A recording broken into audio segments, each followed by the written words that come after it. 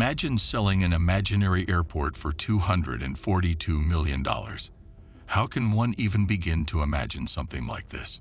Many of us receive spam emails frequently, and Nigeria in particular is famous for this type of scam.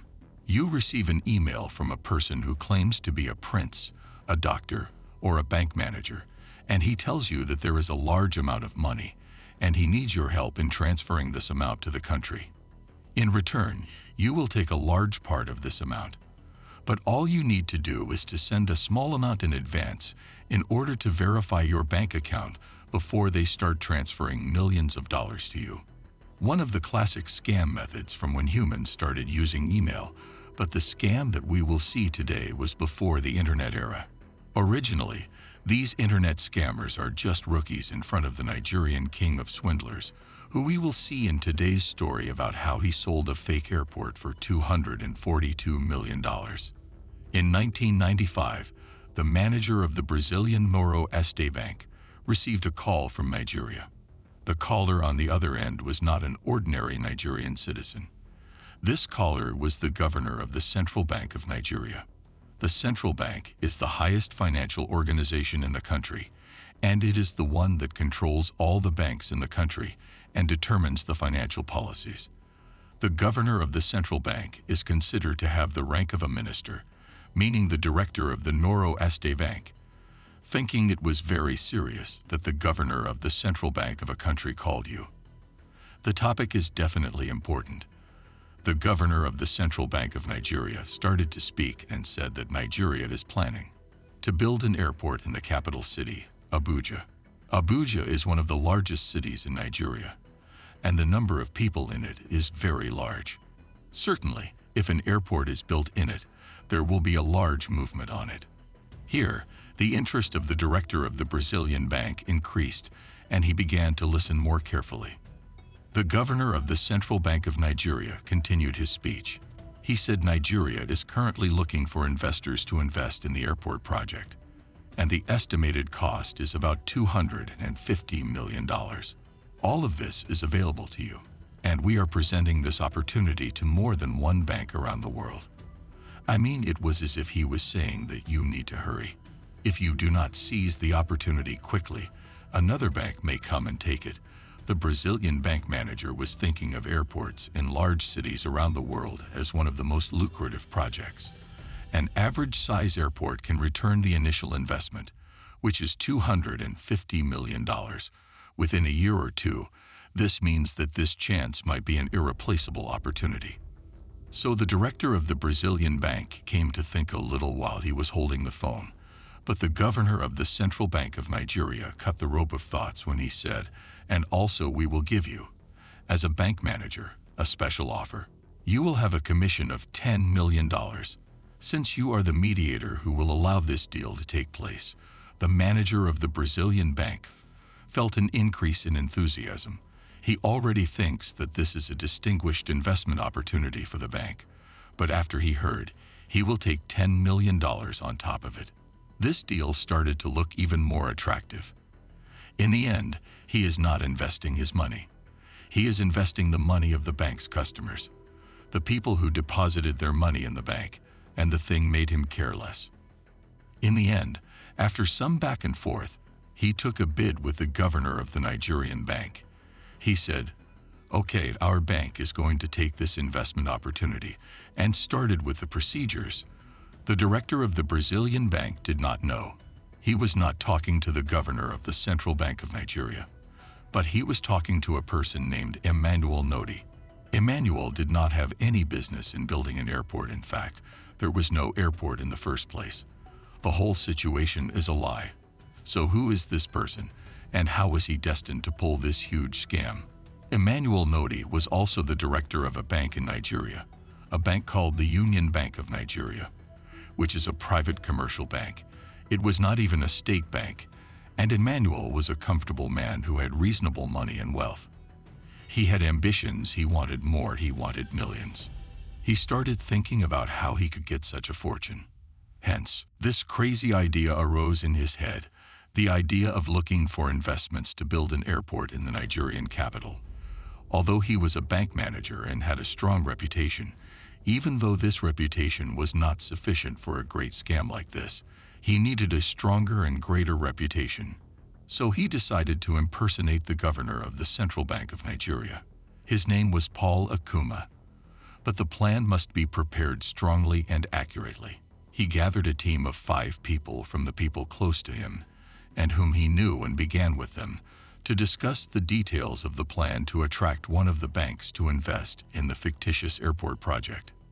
This group, which was formed by Emmanuel Nwude, were all experienced in financial and banking systems, and they were working in the banking sector like Emmanuel, so they knew all the details of banks and how they operate in Nigeria and internationally.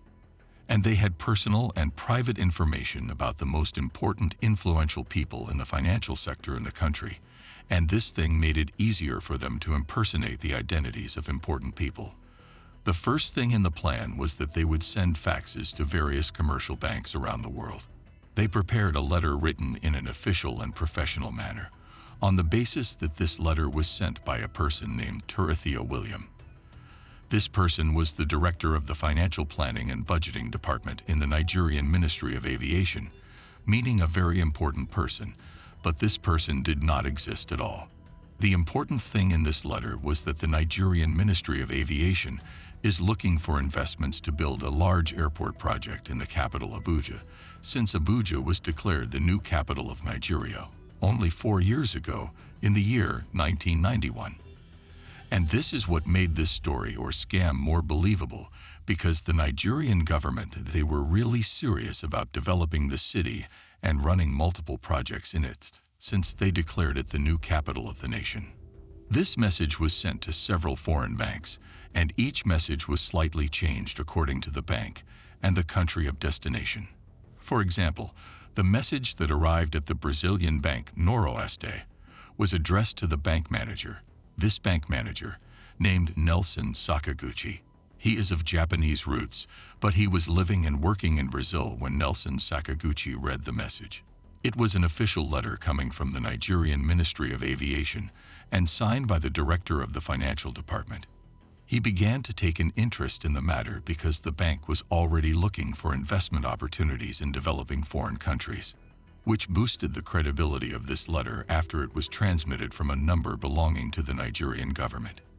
Indeed, Emmanuel and his group, thanks to their contacts and strong relations in the financial sector in Nigeria, were able to use a fax machine that belongs to the government, so that the case would look more believable. Saka, a director of the Brazilian bank, believed the letter and responded to the fax with a message that they were interested in this investment opportunity and wanted to discuss it more. Here comes the role of Emmanuel. He impersonated the governor of the central bank and called Sakaguchi, and they began to talk and delve into the topic more. During this call, Sakaguchi is almost convinced of this investment and is ready to join them now. The next step was that they need to set up a meeting. Sakaguchi asked Emmanuel and said, "Let's meet either in Nigeria or you come to Brazil." Emmanuel said, "No, we would like to keep the project confidential now, because this project will not start until 4 or 5 years from now. So we don't want to announce the project before we start executing it. How about we meet in a place far from Nigeria and Brazil?" Saka said, "I have a job in London next week. What do you think of our meeting there?" Emmanuel answered with approval, and they agreed that they would meet in London after about a week. Emmanuel and his team wanted to prepare for this meeting. The important thing is that each one of them impersonated an important person. Emmanuel, of course, as the governor of the central bank.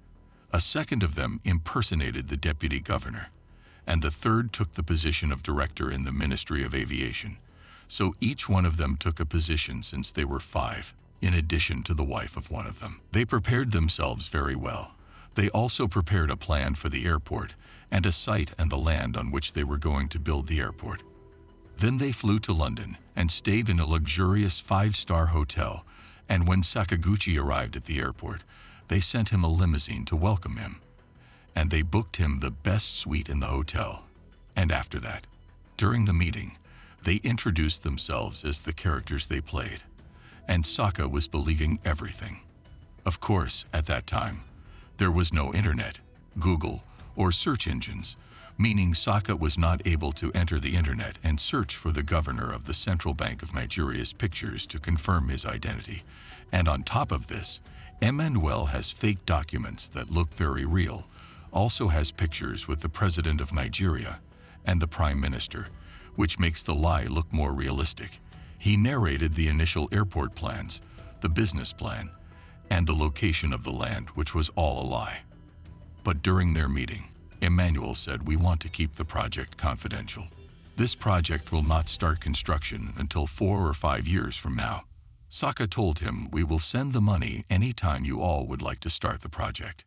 Emmanuel interrupted, saying, "No, we cannot wait until the time of construction. The money must be in our hands sooner because all that we have is just plans. We need to start hiring companies and providing tools and materials. So the supply of money must start from now." Here Saka started to second-guess himself. It was clear to Saka that there was something suspicious with Emmanuel, who pressured him and said, "Look, if you are not comfortable with this project, then there is no problem. We had a large number of investors who would like to meet with us to discuss this opportunity, but you were the first one to respond to us. And you were excited about the idea, and also like what I told you before on the phone. We would like to reward you with a commission of $10 million for your efforts to complete the deal. But if you are not comfortable, we can look for other investors."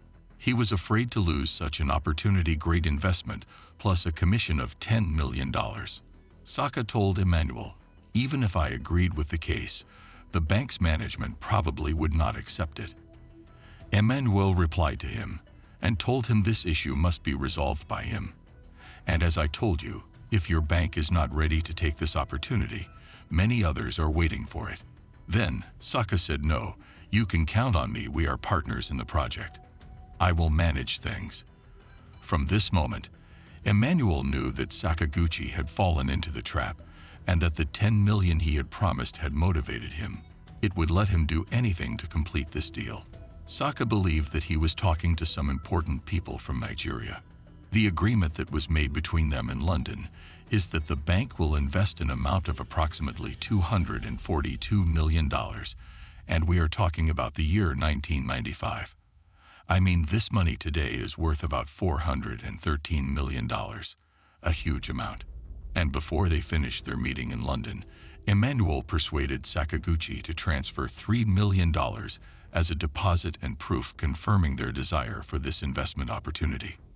Saka felt the pressure and had to pay this down payment to not lose it, and there he fell into the trap, even if he begins to suspect that the fraud is on him after the first payment.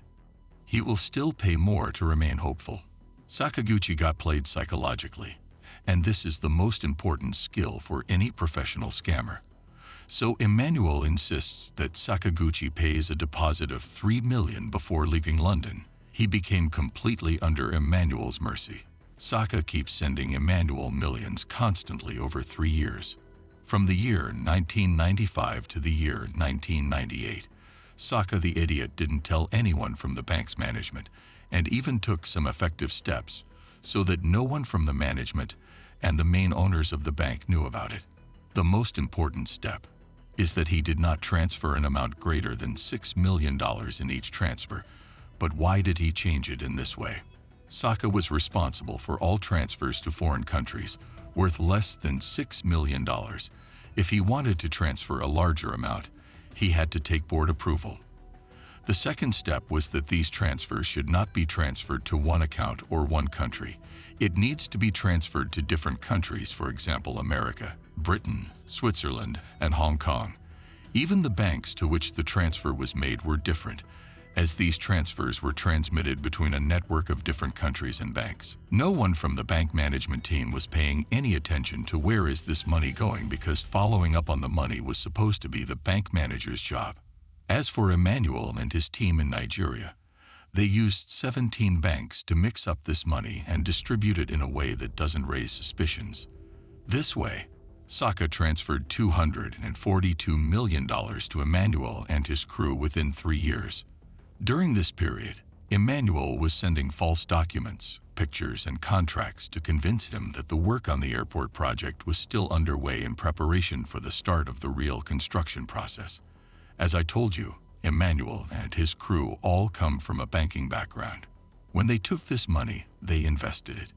They bought real estate in Nigeria and also in different regions around the world. And they bought shares in several companies. The topic remained hidden from everyone, and it was most likely that it would not be revealed for a long time. If something unexpected had not happened, the thing was that a big bank named Santander Bank, the largest bank in Spain, wanted to acquire Noroeste Bank. So they made an offer to Noroeste Bank, and the bank's management expressed their initial approval. Of course, an acquisition approach like this is a very huge process, and before this procedure takes place, it must take a review of all the assets and documents so they can evaluate the value. So a board was formed from the two banks, the Spanish bank and the Brazilian bank, so that this board studies all the details that they need to assess the value of the bank. To their surprise, they found that about a third of Noroeste Citibank's capital missing, which is about hundreds of millions. The bank's manager, Nelson Sakaguchi, was summoned by the board of directors to explain to them what happened in the past 3 years. He admitted that he concluded a huge investment deal with the Nigerian government to build an airport in the capital city, Abuja, and that he transferred the amount of $242 million over the past 3 years without the knowledge of the board of directors. But the bank did not believe what they were hearing.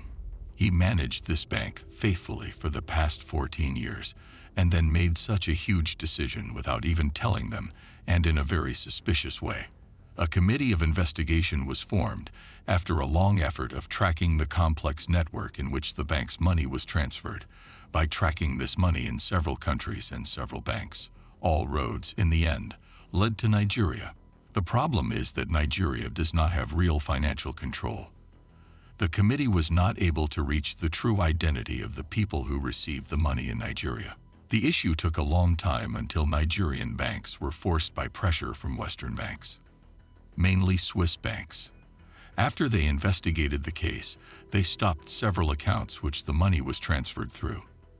They precisely asked Nigerian banks to cooperate with them in revealing the true identities of the owners of these accounts and Nigerian banks, for fear of blocking their accounts in Swiss banks and other countries. They decided to cooperate with them. Indeed, in the end, they came to the identity of Emmanuel and the crew, and they faced another problem. Nigeria was not a country that had laws against financial fraud. Emmanuel and his group remained free in Nigeria, and they may have bribed several officials so that they do not care about any Western claims to arrest them or investigate their case. The Brazilian bank Noroeste sold to the Spanish Santander Bank, and the purchase deal was completed, but this deal was worth much less than the actual value. Sakaguchi's trial was held in Switzerland on charges of financial fraud and money laundering, and he was sentenced to prison for several years. The owners of the bank were not silent about their right and appointed lawyers in different countries to try to recover some of what they lost from this huge fraud. But the problem is that most of the money and property was in Nigeria, and the Nigerian government is impossible to cooperate with them. And the issue remained like this until John Obasanjo, the new president, came to Nigeria. This president and his government noticed the escalation of financial fraud cases in Nigeria. The president decided to form a body called the Financial Crimes Commission. This body was formed in the year 2003. In the year 2004, the commission opened an investigation into the case of Emmanuel and his gang, and against the background of this investigation, 5 of them were arrested, but as I told you, they were 6. The 6th died in a car accident during the investigation period, and many even expect that this was not in fact an accident but an assassination, and the reason is that Emmanuel had suspicions that this person was intending to speak, exposing everything in exchange for a lenient sentence. Emmanuel decided to get rid of him. But this is all a theory. The important thing is that Emmanuel and the remaining 4 were arrested, and their trial began in the city of Abuja. During the trial, Emmanuel appointed a large number of jurors, and the judge of the court reached the point that in the trial session, he warned Emmanuel against trying to bribe officials and members of the jury. The judge did not know who took the bribe and who's not. So after the judge saw that things had slipped from his hands, he decided to stop the case and transfer it to the city of Lagos, the largest city in Nigeria. Even after the trial turned to the city of Lagos, Emmanuel kept trying to bribe the officers. He tried to reach the head of the Financial Crimes Commission, but this bribery attempt did not succeed. An attempted bribery charge was added to his indictment, but Emmanuel's attempts did not stop. In the middle of the trial, a warning arrived that there was a bomb in the courtroom and it would explode at any moment. So the hall was evacuated quickly, and the session was stopped and postponed for several hours until the special forces came and examined the place. But they discovered that there wasn't a bomb and the threat was fake. In the end, Emmanuel did not benefit of this move, and it has not been proven that he was the one behind it. It was a plan to escape and failed. The important thing is that during the trial they tried to negotiate with Emmanuel to return the money he stole in return for giving him a reduced sentence. He said he was ready to return $10 million. They said, "No, we will not accept less than $80 million. Emmanuel came back and said to them, "I will not return more than 40 million. This is all I have." The important thing is that the public prosecutor told him, "Look, this is your last chance. If you don't accept that you return the sum of at least $80 million, you will lose the reduced sentence." Then the court brought an unexpected witness. This witness was Nelson Sakaguchi, former director of the Brazilian Noroeste Bank, and the person who was primarily responsible for the loss of all this money. Sakaguchi entered the courtroom, full of embarrassment, when Emmanuel saw him. He knew that he had fallen into trouble and that this case had taken a completely new turn. Sakaguchi confessed to everything, that Emmanuel impersonated the governor of the central bank, which is a major crime, and he said that they financed him $242 million. He showed many pictures, documents, and messages that were between them, and that supported his claims. After this testimony, the accusation became more proven against him, and here Emmanuel tried to return to the previous offer, $80 million. But the public prosecutor said, "No, now you must return at least $120 million of the money to their owners, and also a fine of more than $10 million that goes to the Nigerian government." And because Emmanuel had no other option, he agreed, and in return for this deal, he was sentenced to 5 years. But he didn't spend these 5 years. He stayed in prison for less than 2 years, and he put cases on the government, claiming they took more property from him than the agreement, which is $120 million. He was able to win these cases and recover about $50 million in properties. All of this was through bribes that could have reached millions of dollars. After these events, Emmanuel Nwude remained free for many years. He continued to live a life of prosperity and without problems, but he was arrested again in the year 2016. But this time it was not a scam case, but it was a murder case. It seems that he was in a dispute over lands in one of his regions, and Emmanuel sent about 200 of his followers to attack these lands and their owners and battle them. This led to the death of a guard and some serious injuries to several policemen. Consequently, Emmanuel was arrested in the year 2016 on charges of conspiracy to commit murder. But if we know something from his history, I don't think he would take a long sentence, and it is most likely that he is now living his life comfortably in his luxury and extravagance palaces among his men. And here we reach the end of our story. Do not forget to like and subscribe to the channel and activate the bell button. Make sure you take a look at other stories in the channel. Thank you for watching. I will see you in the next video.